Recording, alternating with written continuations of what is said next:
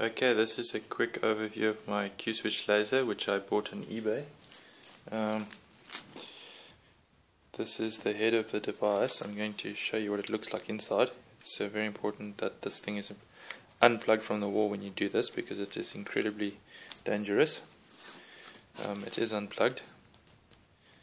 As you can see, there's a glass, and behind the glass there appears to be some other lenses. This is the 1064 probe.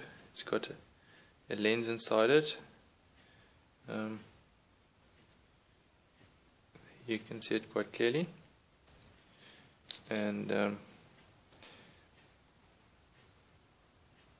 this one is the 532 nanometer probe.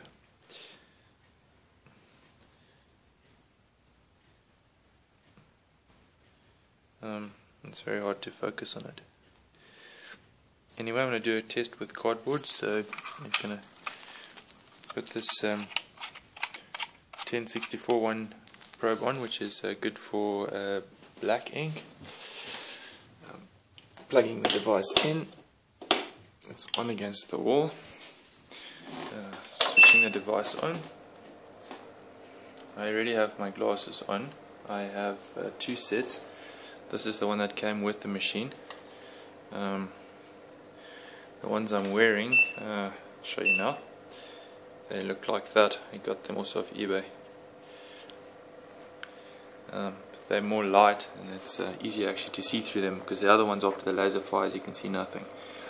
Okay, I'm going to show this machine on very low power, so I'm putting the energy down. That's 1, which is the lowest, and it's either the temperature is 19 degrees Celsius. And here's my cardboard, which I've already been firing.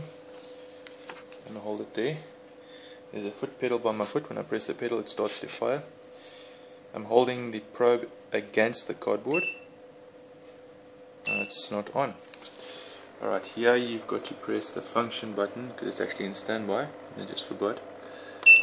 Okay, there it's showing ready, so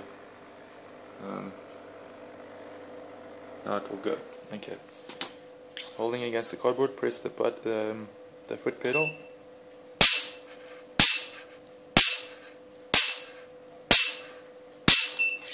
Okay, if you look closely, you'll see that it burns through the card, and yeah, you can see on the other side it pretty much goes through.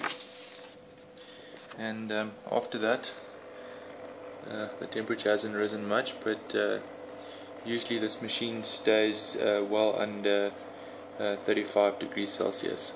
It's actually quite cold this evening, but it's not that cold. So yeah, that's all. Thank you.